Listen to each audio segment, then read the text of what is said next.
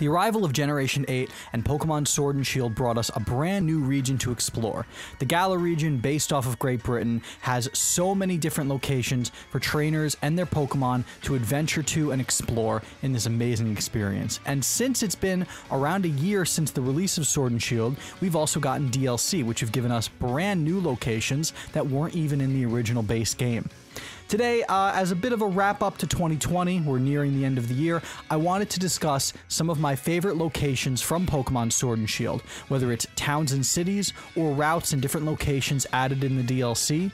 This region, the Galar region, has just so many amazing locations that I felt we should talk about them and discuss what were the best parts of them and what were parts that could have been done better. With that being said, let's jump straight into the video.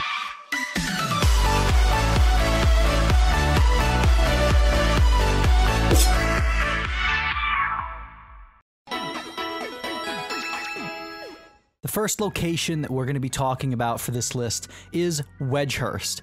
Wedgehurst is the second town you visit on your journey through the Galar region, just north of your hometown of Postwick. One of the things I love about this game is that a lot of the towns are incredibly British sounding. Wedgehurst and Postwick start you off with that very well. Wedgehurst, on top of it having just an absolutely phenomenal soundtrack, it's one of the motifs that you hear in Wedgehurst are the same motifs in the music that you hear in a lot of different locations in most of the Galar region, and I think the music team for these games did an incredible job displaying that and putting that on full for this starting town. One of the parts that's great about this town is that you get the introduction of Leon here. You get to see him coming off the train station and being greeted by adoring fans while you're with Hop.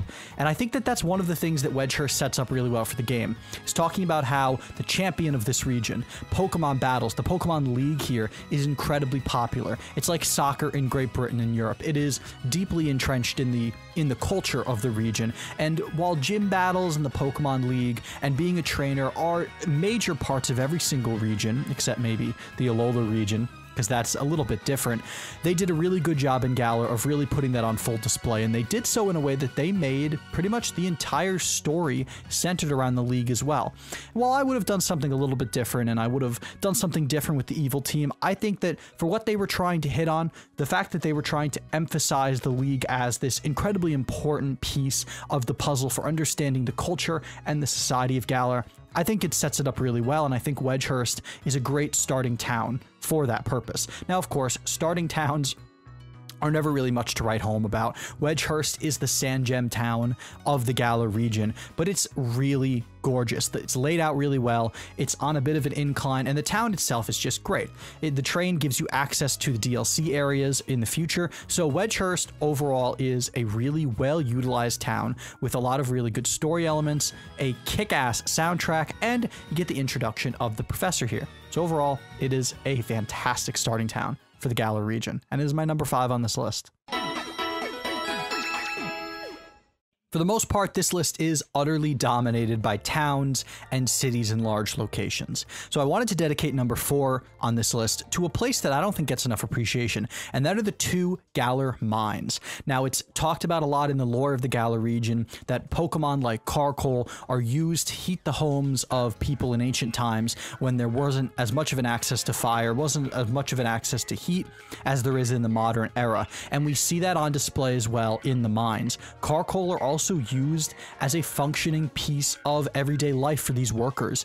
They carry coal throughout the mines, and it's really cool to see how the mines are in different locations in the Galar region, really supplying a lot of the work and a lot of the economy for these different areas.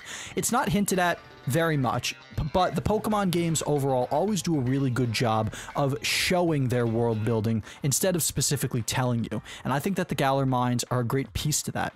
Another part is that they're just gorgeous. The mines are lit up with different colored gemstones, and the soundtrack is also really well done. You'll notice that for a lot of my higher picks on this list, it is a lot about the soundtrack. The music of Pokemon is deeply important to me, and it's on full display in these Galar mines. If I had to pick a Galar mine as the one that I prefer, I think the Galar Mine number 2 is a little bit more underappreciated. It's in a point in the game where you're really pushing forward and attacking gyms, so the routes and different areas between towns aren't as emphasized as they are maybe when you get to the first Galar Mine. When you get to the first Galar Mine, you're experiencing really the first extensive route of the game. You're going between the starting town where the league match begins and where your first gym is, so there's a lot more to take in, and I think it has you spend a little more time in Galar Mine 1, but Galar Mine 2 is laid out really well. There's some cool story beats with it. It's right after you meet with Rose for one of the earlier times in the game, and overall, I just think it's done really well. So number 4 on this list are the Galar Mines. I would encourage all of you to go back and check those out because they are great locations for the Galar region. Coming in at number 3 is a town that honestly I think might surprise some people, and it's Motostoke. When you're getting through the wild area for the first time and you're following Hop to the first city, this is the big location. This is one of the 2, I would say 3 central cities in the center parts of the Galar region. From north to south, there's about 3 of them. Motostoke is amazing. It's one of the cities we saw a lot of in the trailer, so it wasn't really a big surprise, but it is a bustling city. There's so many different people and so many different Pokemon that you can see, some of which pop in at times and kind of ruins the immersion. But the soundtrack, as I've mentioned before, is fantastic. The Motostoke theme, as you can hear in the background right now, is brilliant. It has a mix of clangs and clashes that kind of sound like a steampunk city, while also having that signature Galar motif that I mentioned before that you could also hear in Wedgehurst.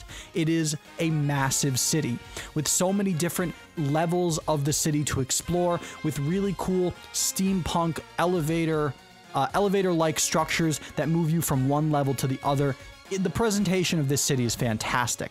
Another thing that this city does really well is, again, put on the display of the Pokemon League in this region. There are massive banners in different parts of this city that show off Leon and his Charizard in battle, and it sets up everything really well. And obviously, it would set things up really well because this is the city where the league begins. This is where we're all brought out into the big stadium to be greeted by the crowd, and Leon and Chairman Rose introduce the Pokemon League to us and announce this season, or however you might want to refer to it as, of the Pokemon League, and it's just great. The animation in these cutscenes is also really good. It's where you're introduced to the collection of gym leaders in your version of the game for the first time. It's fantastic. There's a really good bit of story content for the legendaries on the boxes of the games as well in this. You learn about a little bit about the legendary heroes of the past and how they defeated the Darkest Day, and it sets up how you're going to know that eventually, later on in the game, you're going to learn a little bit more about these Pokemon, this hero. And it's just, everything is set up very well. There's a lot of introduction in this, and I know for some people, a lot of this introduction can come off as slow-paced, you're kind of grinding through all the story pieces in this one city, but they've set up the city really well to represent all of this. This is where you meet a couple of your antagonists and your rivals for the first time. This is where you're introduced to Team Yell and Marnie when you're in the hotel getting ready for the main event to begin. It's a very well-established town, and I think it's something that some people criticize Game Freak for nowadays. There's a lot of different nooks and crannies to explore. It's not linear. There's so many different locations behind buildings for you to explore. There's little side quests where you can help certain people accomplish certain tasks in this city. You're going to be spending a lot of time in Motostoke, and you're coming back to it because Ball Guy is here for the first time. There's a lot of great stuff. Motostoke is an A+ city in Pokemon. It captures the feel of Galar really well, and it captures the League aesthetic of Galar really well. Coming in at number 2 on this list, the second best location, in my opinion, in the Galar region, is the wonderfully aesthetic town of Circhester. In the north of Galar, well, in the northeast of Galar, it gets pretty snowy. And Circhester is this beautiful, nestled town in the tundra of the mainland of Galar. Nestled between 2 different snow and ice routes, Circhester is home to the Ice-type gym, at least in Shield, I believe. It is fantastic. The music of Circhester is very different from the rest of Galar. Most of Galar's tracks are very upbeat, they're very full of energy, different instruments being played in them. Circhester's is very low-key, as are most of the snow tracks in Pokemon games. Circhester gives you another thing that I mentioned in one of these pieces of the countdown, and that is lore through visuals. A lot of the things that you learn about in Circhester is that it was built around a natural spring, a natural warm hot spring, a natural well, and you can see that there's this massive pool for Pokemon and people to keep warm in the center of town. Another thing that is great, and as I mentioned in some of my favorite Pokemon from Galar, is that we get a lot more Carkol lore in this city. We learn a lot about how Carkol are following around trainers to keep them warm. We see that with a trainer near the Pokemon Center that has a Carkol following her. It is a lot of really good stuff. There's a great boutique here. There's some really cool items that you can buy from this boutique in the city. And it connects to two really good snow routes. The one to the right of Circhester is one where you're going to be in the water. You're going to be encountering a lot of water ice Pokemon. It's a very well laid out town. It is a circular town where, with a lot of Galar, the theme seems to be that up the middle of any designed location, especially the region itself, you have the major pieces of that town. You have the hot spring near the southern center of the town, and then up to the top of the town, you have the gym itself. And it's really good that they still were able to incorporate the massive arenas that these gyms are into more of a smaller, more quiet town that Circhester is. Snow regions, if you've been watching this channel for a while, or if you know me, you will know that snow regions are my favorite parts of Pokemon. That's why Sinnoh is my favorite region, much colder climate. And Galar is in a similar vein, and Circhester is a town that captures that beautifully. And as you'll see for my #1 pick, it's a theme that continues. It might be a little bit of a cop-out, because this is a massive location, but it's the clear and obvious #1. It is, to me, the best part of Generation 8 so far, and that is the Crown Tundra. This massive expanse was released in the second wave of DLC this fall for Pokemon Sword and Shield. It introduces a new town, it introduces new wild areas, it introduces a new battle mechanic, new legendary Pokemon. Overall, it is the best part of Generation 8, and it is where hopefully, fingers crossed, Game Freak is looking to take Pokemon in the future in terms of their design philosophy and in terms of how they tell their stories. The Crown Tundra is a snowy location, covered from head to toe in ice and snow, and it is glorious. The town of Freezington is the only little settlement in the entire region of the Crown Tundra. I guess you could refer to it as a sub-region within Galar. It's to the south. I understand that the temperatures and the climate of Pokemon games don't really make a ton of sense, but just go with it. It's a very small, nestled community of people wrapped and surrounded in the old legends of the region. This is where you learn about Calyrex and his 2 steeds. The story is short, but it's very good. The region itself, this little area, is where you get to do Dynamax adventure raids, where you can encounter shiny legendary Pokemon, where you can encounter different types of Pokemon to go through this dungeon crawling experience with your friends. It is great.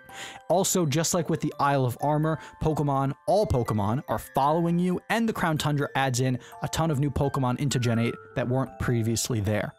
Another great piece of the Crown Tundra, and I mentioned this in my review, part of putting this #1 is that I really wanted to talk more about the Crown Tundra. There's so many new legendary Pokemon. 2 new Regis with a temple that makes you pick between the 2 of them. You get 3 new Galarian birds, forms of the original legendary bird trio from Gen 1. You get to encounter the legendary Musketeers, the 3 Musketeers of Cobalion, Terrakion, and Virizion. And if you get all 3, you can encounter Keldeo, which is something that we've never gotten in a Pokemon game before. Overall, it is just an amazing experience. A lot of the character interactions that you get in the Crown Tundra are great. Peony is a great new character introduced, and he is most likely, I believe, I don't know if it's outright confirmed, he's Rose's brother. That's another good piece of lore to the Galar region and gives us a little more insight into the relationships of the villains of the Galar region. If you didn't know Rose was a villain, I apologize, but this is already a very spoilery-filled video. It's great. You get some really good moments with Sonia, who is on her duty here in the Crown Tundra as a newly minted professor. There's so many good things. You get to talk with Hop and you get more interaction with Hop, which is something that they also did really well in the Isle of Armor.